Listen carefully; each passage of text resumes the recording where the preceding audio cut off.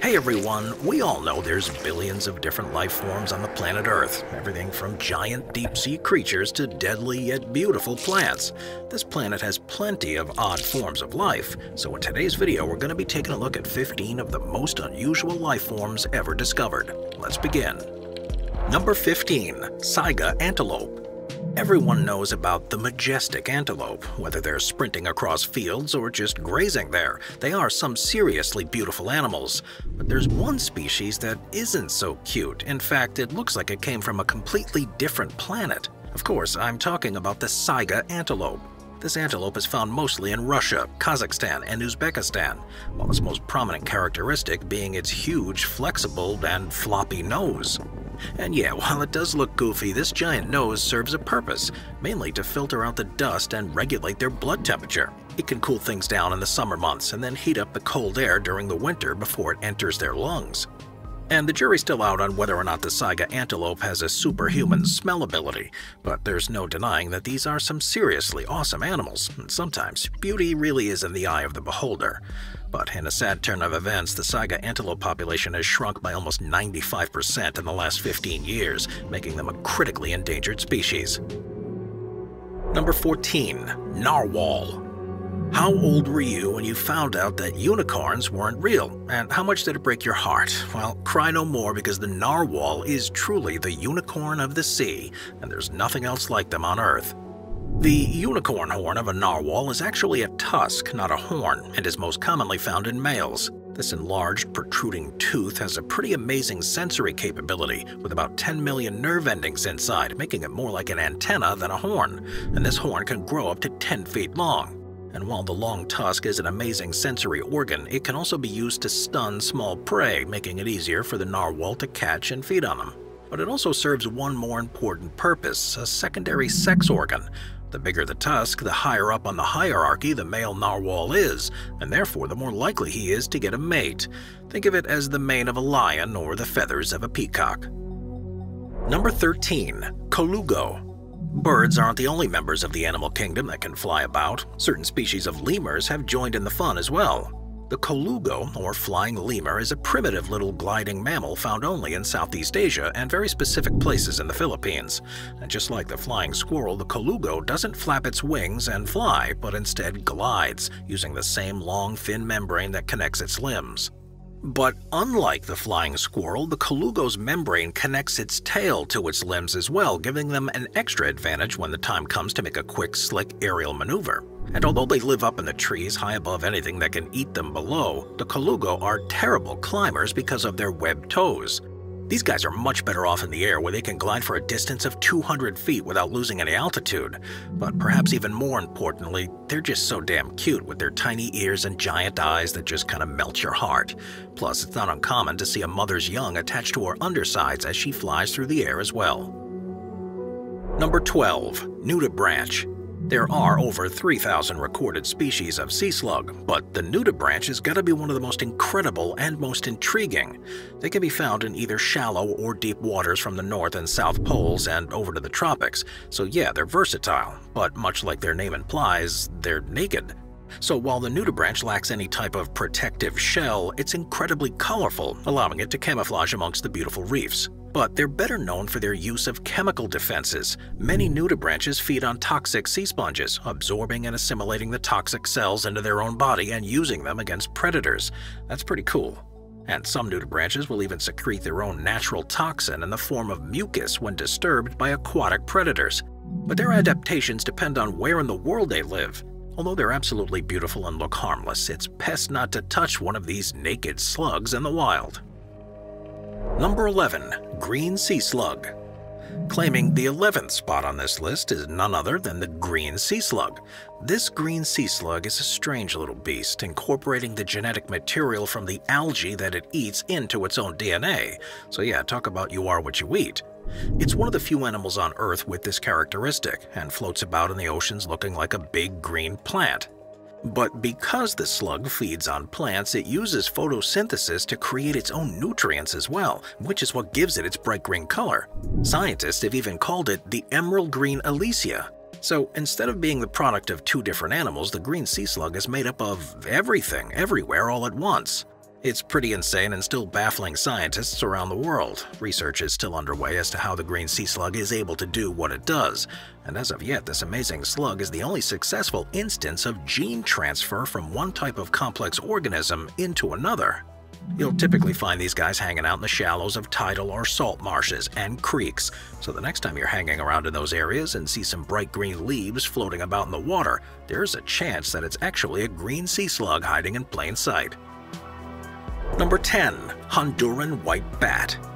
Bats tend to get a pretty bad rap, but these creatures of the night aren't all that scary. In fact, some of these guys are just downright adorable.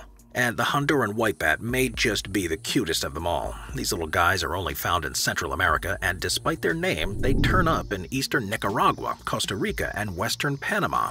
Sometimes also referred to as the white tent-making bat, these small leaf-nosed bats roost in the folds of what to them are giant leaves.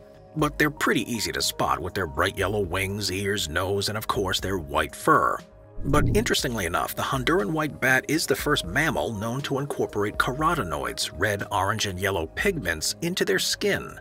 They get these colors from their exclusive diet of fruit, giving a new meaning, again, to "you are what you eat."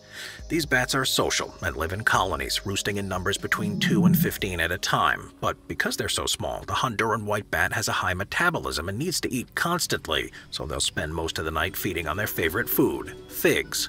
Unfortunately, though, the Honduran fruit bat is also a nearly endangered species, with deforestation being their biggest threat. Number 9. Fried egg jellyfish.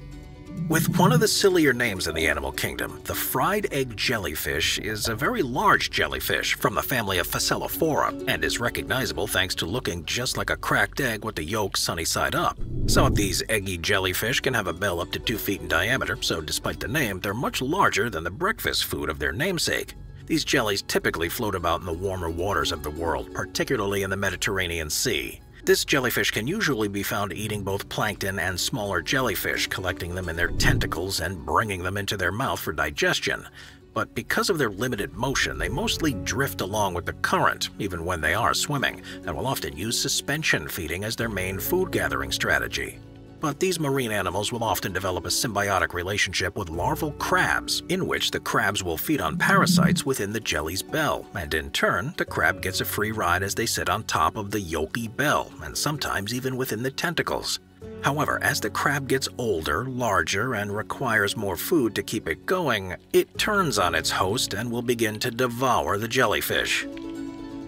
Number 8. Hydnora. If you're hiking around in South Africa and you run into the Hydnora, don't freak out. Although it may look like some sort of sinister sci-fi creature, it's just a plant, I promise.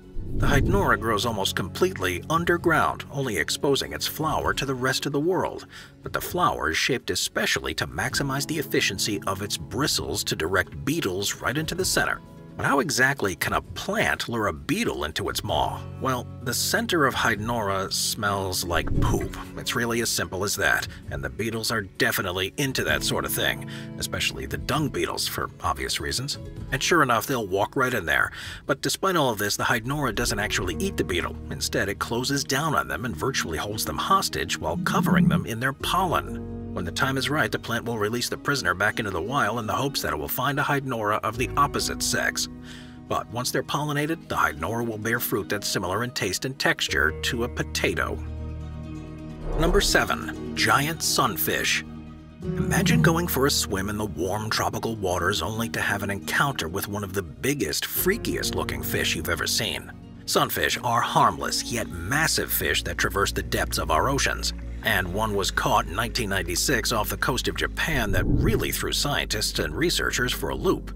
This sea beast weighed in at a staggering 5,000 pounds. Scientists originally thought that this was a species of sunfish called mola mola, and that this specimen in particular was an anomaly. But the mola mola on any given day has somewhat of a flat appearance, but these gentle giants are enormous nonetheless, and can still grow to colossal sizes on a normal day. They also have bony skeletons, which makes them, generally speaking, the heaviest fish in the sea, and can grow to be 10 feet long. If any normal person were to encounter one in the wild, there's no shame in swimming for your life at first glance. And while many scientists thought they had the identity of this 5,000+ pound fish pinned down, there were some that were still left scratching their heads. They did a little extra digging and concluded that they had in fact discovered a new species of sunfish, which they classified as Mola alexandrini. This scientific finding leads researchers to believe that there are even more species of sunfish than have been recorded as of yet, meaning there are even more of these monsters lurking in the depths waiting to be found. That is, if they don't find you first. Number 6. Maned wolf. Wolves make for one of the coolest animals on the planet. They hunt in packs, can smell your blood, and save the hearts and livers of the kill for the alpha. But this entry on our list is a little different in every way, and despite its namesake, it's not even a wolf at all. The maned wolf doesn't howl, it doesn't travel in packs, and it hunts all on its own. It's got a small and long head with a pointed snout, big ears with some pretty thick red fur. The maned wolf is the largest canid animal in South America and has scientists all around the world completely baffled. They simply don't know what it is. Its long and gangly legs are actually an evolutionary adaptation for its high grassland environment to get the best possible view of its prey below. I'm talking about rodents, lizards, eggs, and even roots and fruits. Despite the maned wolf's name, they're a little less exciting, but their mystique still makes them pretty damn cool in their own right. And the maned wolf can run pretty fast too, only it never really resorts to doing so. Maybe a quick gait at best. It is a strange beast for sure, with its wolfish and fox-like features. It's able to defy the laws of nature, but I think it's pretty cool. Number 5. Nomura's jellyfish. There are life forms out there that look like they came from another planet, and this next entry is one of them.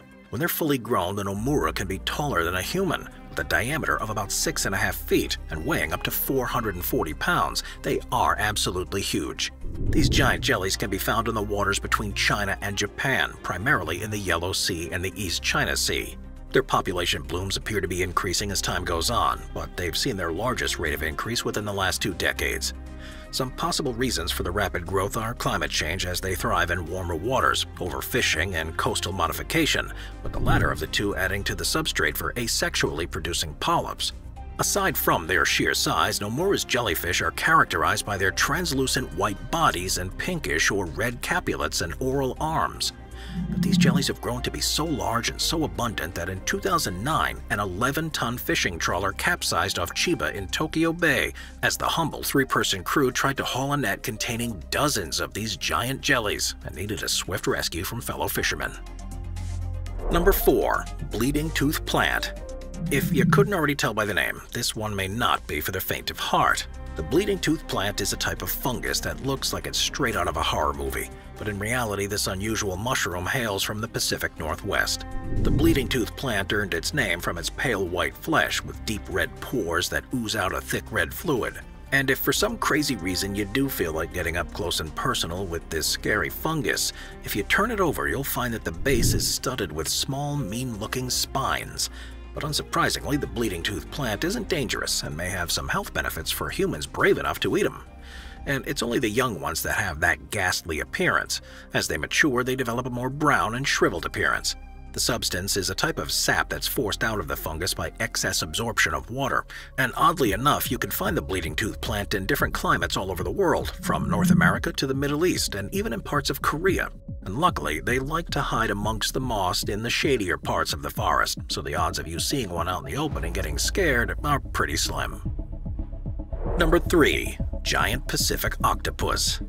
Octopi, they're some of the most stunning life forms around, and with about 300 known species, it's hard to choose just one. But the giant Pacific octopus in particular is one of the most unique and has evolved to partake in one of the more unusual maternal practices. It's tough to be a mom, and the more you have, the harder the job becomes. But what about when you give birth to a lot of kids all at once? It's no secret that some animals can lay hundreds or even thousands of eggs at once, but the giant Pacific octopus is laying around 50,000 eggs at a time. The female giant Pacific octopus will be pregnant for about 4 or 5 months before birthing her 50,000 eggs over the course of a month or so. Each egg is laid individually and floats freely away in the water before she catches every one of them with her 8 long motherly arms and starts to stitch them together into what looks like hanging beads in a hippie apartment. She creates her den ideally in a cave away from the world so she can tend to her offspring in peace and away from predators like crabs, sea stars, and fish. She's going to make almost 200 of these braids and let them hang from the roof for nearly 6 months, each egg no larger than a grain of rice, And during this time, so as not to attract any predators and parasites, she doesn't eat. All that matters are her 50,000 unborn children. And when the time is right and the temperature of the water is perfect, she'll push the egg braids from the den, allowing them to float to the surface. The mother usually dies in the process due to exhaustion and lack of oxygen, and in the end, 2 out of the 50,000 eggs may survive. All of that hard work for just 2 eggs. Talk about the world's greatest mom. Number 2. Tufted deer. When we think of deer, we typically think of cute little animals grazing about in the grasslands. We think of something like Bambi, but that's not really the case with the tufted deer. This unusual species of deer is easily identified by the prominent tuft of black hair on the forehead and, oh yeah, the male's canine teeth that look like fangs. Were these deer crossbred with vampires hundreds of years ago? Well, no, because the males of the species grow such lame antlers, they use their fangs to compete for females instead. Because they can grow to be over an inch in length, these deer fangs serve as a pretty formidable weapon during mating season and can even fend off medium-sized predators at a pinch. And because when an animal has teeth that protrude out from their mouths, they're technically tusks, but saying these deer have fangs is a lot more fun. And while these tusk-bearing deer do like to keep to themselves, they of course still come across one another in the wild here and there. And when that does happen, they can communicate each other with typical noises like barks, whines, and whistles. But they can also use a series of clicks when encountering someone or something new. The tufted deer are found mainly in China and Tibet, and they are a solitary animal that's sadly in danger of becoming extinct due to both habitat loss and deforestation and hunting, which is why many of them are living in captivity to promote genetic diversity through breeding programs. Number 1. Tardigrade. Gaining popularity in recent years, tardigrades are some of the most unusual life forms on the planet, and it's not hard to see why. Also known as water bears, these microscopic life forms are just 1 millimeter in size and live in a variety of habitats worldwide, from damp moss to flowering plants, in the sand, in fresh water, and in the ocean. These little guys have been able to adapt to just about every ecosystem possible, making them unlike anything we've ever seen. The most unusual yet remarkable feature of tardigrades is their ability to withstand extremely low temperatures and extreme drying. During these normally deadly conditions, they'll go into a state of suspended animation, in which their body dries out, curls into a ball, and their metabolism drops down to less than 0.01% of its normal rate, and they can survive in this state for years before returning to normal. Scientists and researchers have actually had a lot of fun with tardigrades over the years, pushing their bodies to the limit to see what else they're capable of. One of these experiments happened in 2007, when they became the first known animal to survive in outer space. Tardigrades, some dehydrated and some not, were taken into low Earth orbit and exposed to the hard vacuum of outer space and solar UV radiation for 10 straight days. When they made it back down to Earth, almost 70% of the specimens were protected from solar radiation and reanimated in just 30 minutes. Now there's even speculation as to how the tardigrade would fare on Mars, and no one can really know for sure, but it's quite possible that tardigrades will outlive us all. I'll see you next time. Watch our Animals playlist for more top 15 videos about animals. Sit back, relax, and binge watch all of our best animal-related videos.